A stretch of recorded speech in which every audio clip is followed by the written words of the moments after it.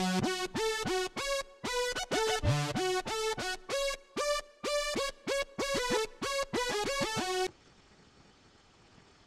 this video, we're going to talk about options for your game and your player within your game.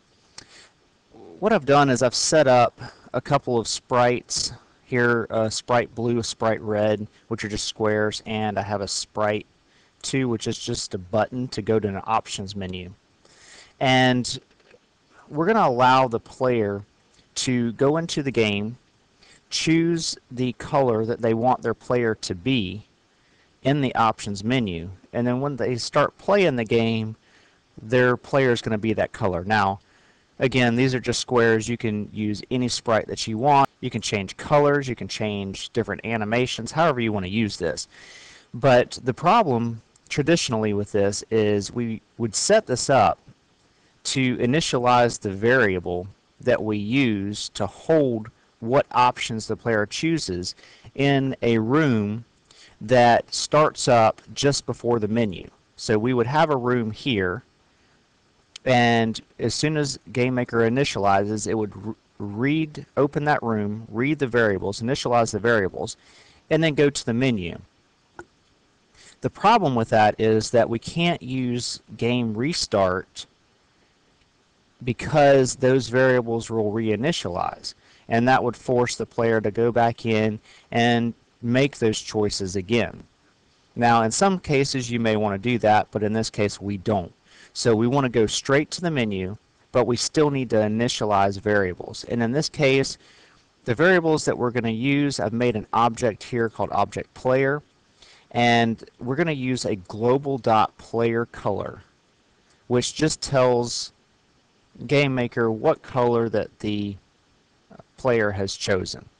So we're going to walk you through this from the start. We set up the option button. The option button is what the player will see when they first open the game, as this option right here. And when that button is created, we're going to talk about this code in just a second. This is actually what does all of the magic. But when the left press, it's going to go to the next room, which is the options room. When we have a space bar press, it's going to go to room with the index of 2, which is a level. Basically, that's how they're getting into the game. You can make a start button however you want to do that. On our objects for our blue and our red, which is what the player is going to see once they select the options button, they're going to see a blue and a red square. These are actually set up as buttons.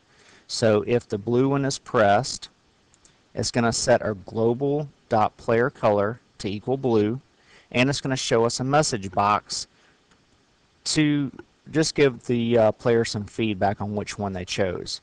The object red will do the exact same thing, except for the fact that it will set that global variable to be red. It will give us the same message that we got in our blue. I also set up a space bar just to get back to the main menu. Again, you can have a button that says back to main menu, however you want to set that up. Now, the magic is actually created with the script. We're going to create a script, and I call my script scr_var for script variable. You can name it anything that you want. And in this, all I have is just set up the global variable. I made it equal none just so we can make sure that it actually doesn't reinitialize when we go back to the main menu. And that's all I've put in that script. Now, how we call that script is I decided to put it in the options button. Again, you can put it in any object that you want, but we're going to write this line of code. Now, what this is this is telling GameMaker it needs to go find the script var, scr_var, which is what we named our script. We need to run that script, but it's only going to run when the game initializes. So if we do a game reset, it will not run that script again. It will only run that script if the game's closed out and restarted again. So let's walk through that real quick and see what that looks like. We'll hit play, This is our options button. We're going to click options.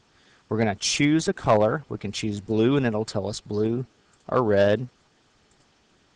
We'll go back to the main menu, and now we'll go to level 1, and you can see that our player is red.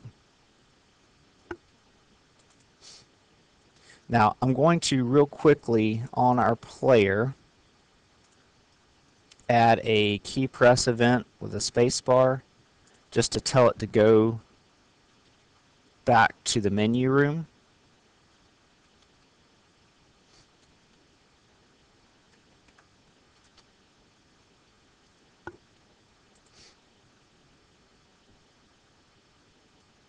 Click on our options. This time we'll choose blue. Go to our level 1. We can see that our player is blue. We're going to go back to the main menu, back to level 1, and see it's still blue. We'll go back to the main menu. We'll choose red this time, and you can see that the player is red.